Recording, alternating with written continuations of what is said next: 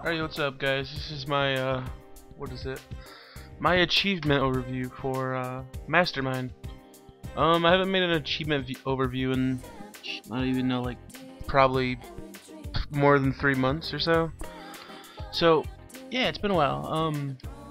Mastermind, it's a Pixar movie, I believe, and, this makes this a movie game. As a movie game, there's always simplicity involved, so this probably is the most simplistic one I've played so far. I mean, I've played like Spaghetti with a Chance of Meatballs, I've played Up, Kung Fu Panda, I played a couple of them, but this is by far the easiest and the most straightforward.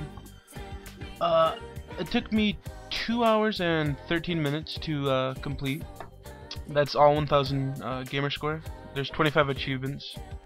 And it's really easy. All you have to do is beat the game for the most part. There's boss fights though, like every couple of levels you'll have a boss fight. I think there's like 4 bosses maybe. There's only 10 levels, but these boss fights, they're extremely easy, but they're all worth they're worth more gamer score if you complete those boss fights without dying. Which means you can die in the level, but you can't die in the boss fight.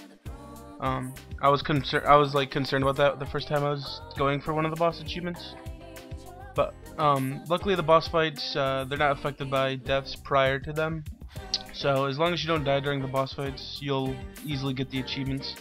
I mean, seriously, these boss fights are ridiculous.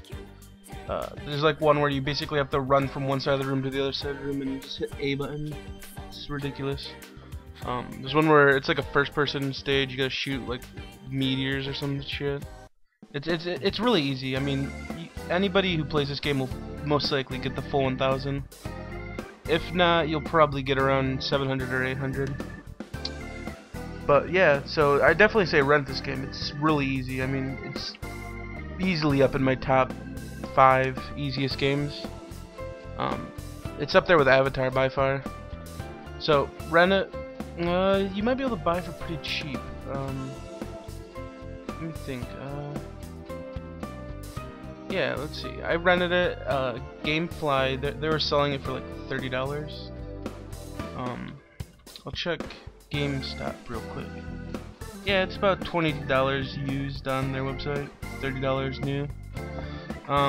Yeah, so pick it up. Easy 1000. Basic platformer.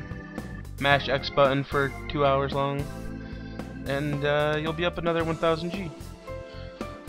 So, sayonara!